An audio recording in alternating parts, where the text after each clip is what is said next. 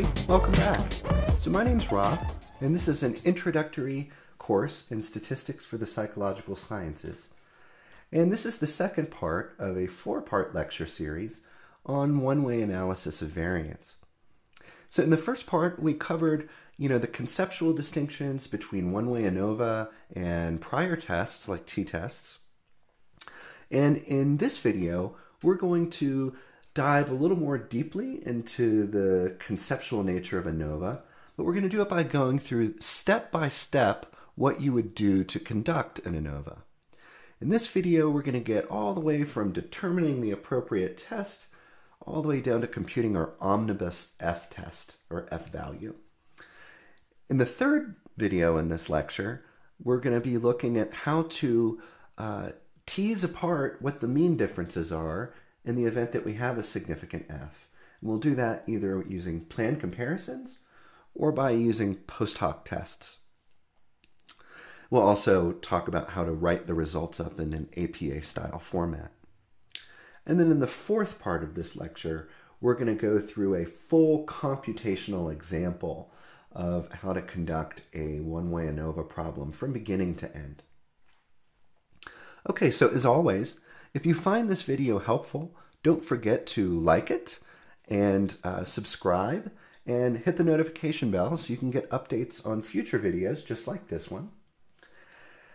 And so as always, I'm Rob, and I'm going to chill out here, and then over here are the PowerPoint slides, and then up here is our virtual whiteboard. We're not going to really be using the virtual whiteboard today because we're going over the conceptual portion of this. So I'll go ahead and take that away. And so let's begin on one-way ANOVA, step by step. So as I said, there's kind of two parts to this. We're going to be going over the portion shaded in orange today, beginning with determining the appropriate statistical test, and then ending in whether or not we reject or fail to reject the null hypothesis. After that, the next lecture, we're going over the section in blue, which is on how to conduct planned comparisons, post-hoc tests, and write up the results in an APA-style format. So let's start with determining the appropriate statistical test. So how do you know that you should conduct a one-way ANOVA? Well, the first thing is you need to have a quantitative dependent variable. And in this class, every variable that we talk about is going to be a quantitative dependent variable. The second feature is that you have one qualitative independent variable, meaning, groups, with two or more levels. Now, typically, you would run a one-way ANOVA if you had 3 levels or more, because a t-test is the typical test you would use if you only had 2 means. However, you can conduct an ANOVA whenever you have just 2 group means. In fact, if you wanted to try it, you could do a t-test, an independent groups t-test, and then do a between subjects ANOVA on the exact same means. And if it's 2 means, t squared is equal to f. You would get the exact same result. So the third thing is you need to determine which type of ANOVA that you're going to conduct. So you're in this situation where there's 3 different groups that are being compared, or 3 different means. And so you'll know it's a between subjects design if different people are at each level of the independent variable. So if we gave group 1 some kind of treatment, and then gave group 2, which consisted of different people, another type of treatment, and then we gave group 3, another group of different people, a different type of treatment, that's going to be a between subjects design, and you would do a one-way between subjects ANOVA. However, we can also use a repeated measures design. So if we're measuring the same people at each level of the independent variable, maybe we measure them at baseline before they receive treatment, maybe we measure them then again after treatment, and then again 6 months follow-up after treatment. The same people are being measured at each level of the IV, and this would make it a repeated measures design in which you would conduct a one-way repeated measures ANOVA. So the next step is going to be to set up our hypotheses. So the null hypothesis, as before, just says that nothing's going on, that there's no differences between the 3 groups or 4 groups or 5 groups, however many levels your IV has. The alternative hypothesis is that something is going on. However, with ANOVA, it doesn't tell you which groups are different from one another. It simply tells you at least one group is different from one other group. So the alternative hypothesis can take a variety of different forms. Importantly, in ANOVA, because we're dealing with variance, which is the squared value of standard deviation, we don't have a negative side of the distribution. So the alternative hypothesis is always going to be non-directional. So one way you can write the null hypothesis is just to spell it out and say group means are all equal. However, you could use a more computational form where you say mu1, mu2, mu3 are all equal to each other. However, the alternative, if you wanted to take the computational form, can get a little gnarly because it could be any possible combination of means being different from each other. So you can see here that whenever we've got just 3 levels of an independent variable, there would be 4 different possibilities for an alternative hypothesis. So it's typically easier to simply just write all group means are not equal for the alternative. And that will be consistent across every single test, right? You would always write all group means are not equal for your alternative hypothesis. Now, again, I want to reiterate this because it's very important. A significant F-test does not tell you which groups are different from each other. It just tells you that at least one mean is significantly different from one other mean. It could be that all 3 means are significantly different. We don't know. We have to do a follow-up test in order to tease apart where the differences specifically are between the different levels of the IV. And this is done using either a planned comparison or a post-hoc test. And we'll go over that in the next video. Okay, so once we've set up our hypothesis, we have to determine the critical value of our F ratio. This is Fcrit, right? Very similar to T-crit. However, one distinction is that the degrees of freedom are computed in a different way with ANOVA. So the F value is a ratio of variance explained by the independent variable over variance left unexplained. And so we have a degrees of freedom value for the numerator of that ratio and a degrees of freedom value for the denominator of that ratio. So degrees of freedom for the numerator is k minus 1, and degrees of freedom for the denominator is big N minus k. So what do those represent? Well, k in an ANOVA is the total number of cells in your design. And big N, as always, is the total number of cases or people. So here, if we have the example where we're comparing 3 levels of antidepressant medication, tofranil, Prozac, and placebo, there's 3 levels. So there's 3 cells, and K is going to be 3. And N is going to be the total number of cases. If there's 5 people in each group, N is going to be 15. So if we had a factorial design, when we had discussed this example in the last video, where we had 4 levels for our treatment type variable and 2 levels for a second independent variable, their veteran status. Right here, we've got a 2 by 4 between subjects design. 2 times 4 is 8, right? There's 8 cells, so K would be equal to 8 in this context. But so going back to our original example, we've got Tofranil, Prozac, placebo. There's 15 total people, and there's 3 levels of the independent variable. So that makes our degrees of freedom between, or for the numerator of our equation, as k minus 1, which is 2.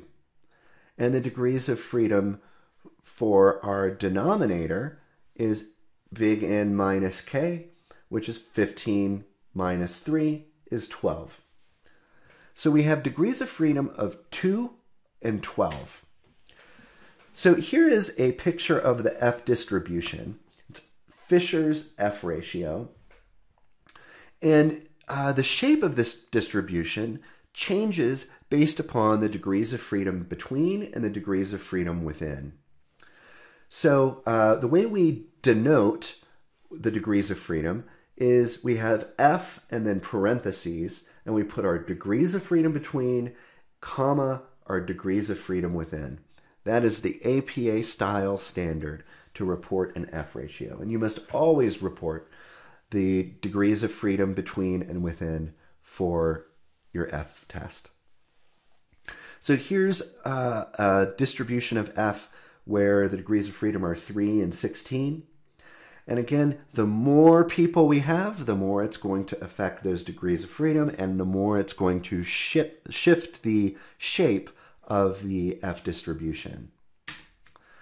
And so here is an F distribution with 4 degrees of freedom between and 20 degrees of freedom within. And you can see, we're finding this area in the tail that represents 5%.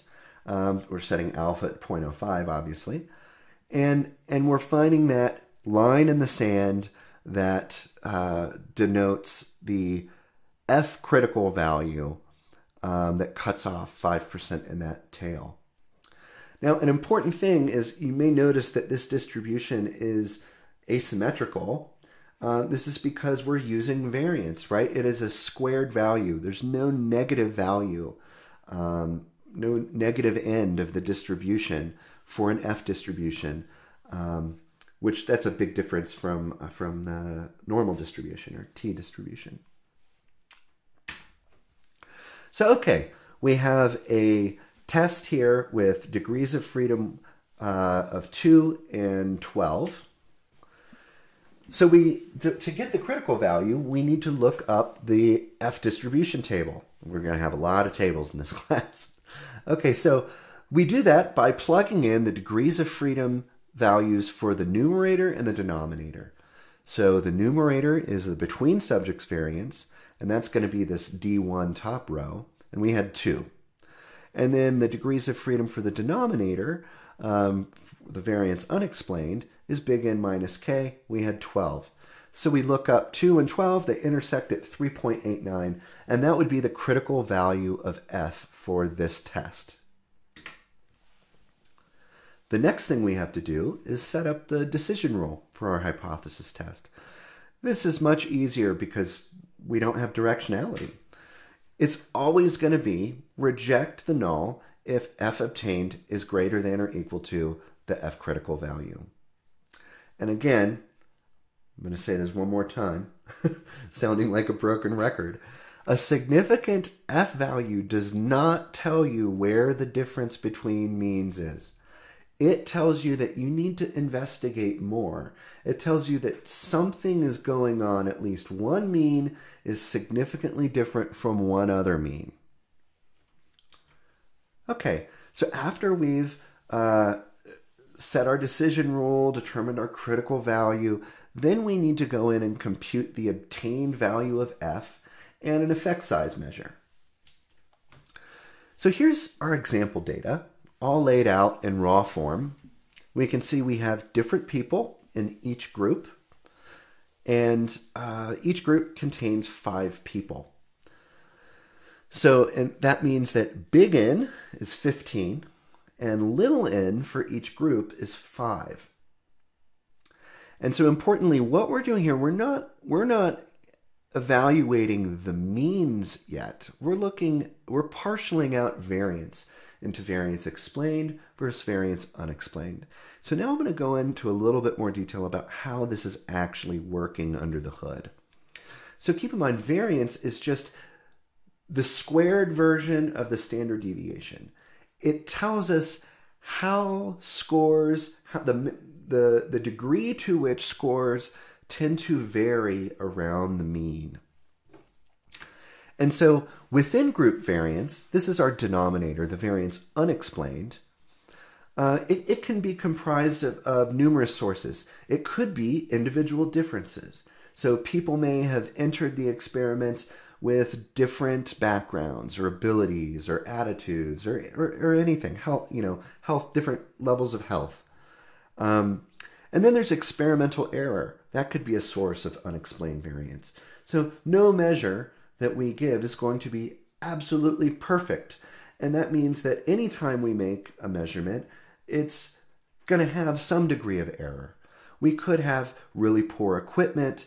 The researcher who's taking the measure might not be paying attention as well as they should. People may be doing the procedure in different ways. And all of this is going to lead to additional error. And so these sources of error are captured by our within group variance. Within group variance is showing us what is unexplained due to individual differences and due to experimental error. Now, between group variance, it also measures individual differences and it measures experimental error, but it also contains the treatment effect. In other words, how do the different levels of the independent variable, how much does the difference between the levels of the independent variable explain differences in the dependent variable? So between group variance is a treatment effect plus individual differences plus experimental error. And when we look at that equation, right, the individual differences plus error cancel out in the numerator and the denominator. And what's left is the treatment effect. Okay, so let's look a little more in more detail about how you compute these measures of explained and unexplained variance. So within group variance, the variance unexplained, right, is an estimate of the null population variance. And it's based on the variability within each group, right? So it tells us how large the differences are between the scores within one level of the independent variable and that group's mean. And this estimate is essentially a sum of squared values divided by the degrees of freedom, and this gives us an estimate of the population. Very similar to with a t-test where we had a mean difference and we divided by the sum of squares divided by degrees of freedom, or same way. Except here we're working with variance. So our estimate of the within subject's variance is called the mean square within. So I'm going to go back here. So you can see right here we've plotted out the depression symptoms for each of the values in this Tofferno group. And what we're doing is we're assessing how the degree to which they vary around the mean of the people in the Tofferno group. So this is the within subject variance, right? The within groups variance. The between groups variance, which is the variable that contains our explained variance from the IV, it tells us how large the differences are between the means of each group. So rather than looking within each group, we're looking at how those groups vary from each other. And so here you can see we're plotting the mean of Tofferno and Prozac and placebo and seeing how those means of each group vary in relation to the grand mean. Okay, so now that we have that kind of conceptual distinction down, what is the F ratio? Well, we've said over and over, it is the variance between, or the variance explained by the independent variable, divided by the variability within, the variance left unexplained. And so the way we compute this is f is equal to mean square between over mean square within. Those are simply estimates of the within and the between group population variance. Those estimates are based off of sum of squares values. Sum of squares, very similar to what we computed before with sum of squares, divided by the degrees of freedom for their respective, whether it's between or within. Now, an easy way to kind of approach computing the F ratio is using what's called an ANOVA summary table. Anytime you run an ANOVA in SPSS, you're going to get a summary table like this, or in R, or in SAS, whatever statistical package you use. This is pretty standard. And so what this table does is it shows a different column for each stage of the computation. So we'll have our sum of squares value for the sample, between, the sample within, and then the total sum of squares. And then we have the degrees of freedom for between, the degrees of freedom for within, and the total degrees of freedom. Now, is it necessary to compute the total? No, it's not. But I'm going to encourage you to always do this. And the reason is because it's very simple to make a computational error when computing a sum of squares between or a sum of squares within. However, if you add up the sum of squares between and the sum of squares within, it should always equal the sum of squares total. And so you can compute between, compute within, and then compute total, and see if your between plus your within value are equivalent to the total value you computed. If they're not, you may have made a mistake somewhere and should go back and correct it. And this is a particularly important step because it is the starting point for the F computation. If the sum of squares between or within is computed with an error, it's going to throw the rest of the calculations off. So once we've computed sum of squares between and within and total, then we're going to compute our degrees of freedom. So as we mentioned before, degrees of freedom is k minus 1, and within is n minus k. And the total degrees of freedom is n minus 1. So you can do this same check for your degrees of freedom value. You should be able to take your degrees of freedom between, degrees of freedom within, and they should sum to n minus 1. After this, to get your mean square between, you just divide mean square between by degrees of freedom. Same thing with your mean square within.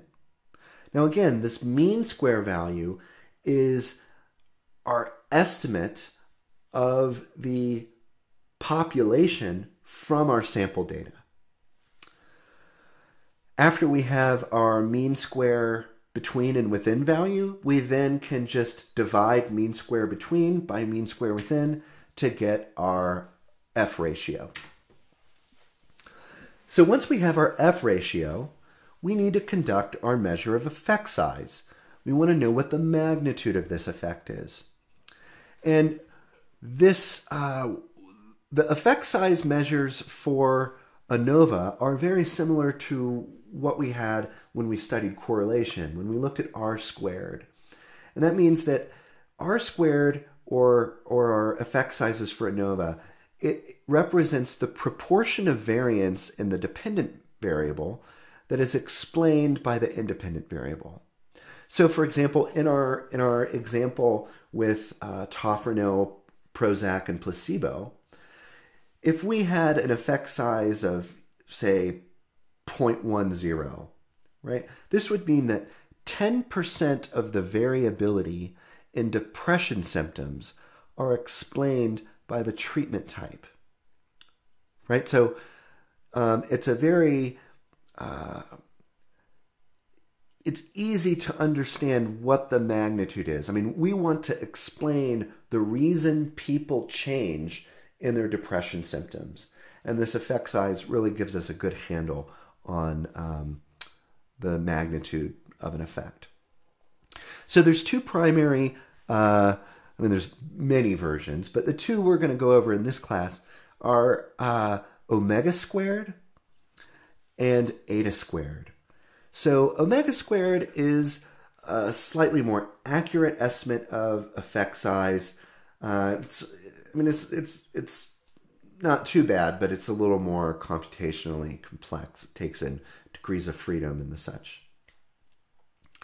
However, eta squared tends to be less accurate. I do tend to see this reported more in published literature. It's simply, the eta squared value is simply sum of squares between over sum of squares total. And so it's slightly less accurate. It's more likely to lead to inflated estimates because it doesn't include degrees of freedom markers. Okay, and then once you have computed an eta squared or an omega squared, you're going to interpret it based on whether it's small, medium, or large using the following values below. Okay, so the next step is we need to determine whether or not we should reject or fail to reject the null hypothesis. And to do this, we just base it off of the decision rule we created in step 4. So the decision rule is always going to be reject the null if f obtained is greater than or equal to Fcrit. Now, so what is the shape an f value should kind of take? Well, because if you look at the f ratio and we see that it's the variance over the variance and those cancel each other out, we would expect if we didn't have any independent variable effects that the f value is going to approximate 1. However, if the null hypothesis is false, we're going to expect f to be much larger than 1. Okay, so now what does a significant f ratio mean? It means that at least one of the group means is significantly different from one of the other group means. The f ratio does not tell us which group means are different. So you can see here, it could be that tofranil is different from Prozac. It could be that tofranil is different from placebo. It could be that Prozac is different from placebo. It could be any combination of means that are different. So in other words, so the f ratio, it's commonly called an omnibus effect. And what omnibus, it's kind of like an overarching, it's like a spotlight that says, should we investigate further? If something is detected, we need to dig in and see what is significantly different from what else. So essentially, the omnibus f ratio tells us that something is going on. There is at least one significant difference between group means, and we need to conduct a post-hoc test or a planned comparison test to investigate further and actually learn something from the data. If you did not have a significant f, it would mean there's no differences, don't bother. Okay, so we've gone through steps 1 through 6 in this video. In the next video, we're going to go in and we're going to talk a little bit more about how to conduct the follow-up, the post-hoc or planned comparison tests, and then how to write up the results in an APA-style format. So I hope you found this lecture helpful, and I look forward to sharing with you how to do the post-hoc tests in the next video. Again, if you liked it, if you liked the video, don't forget to like it, subscribe, and hit the notification bell, and I'll see you soon. Okay, thank you.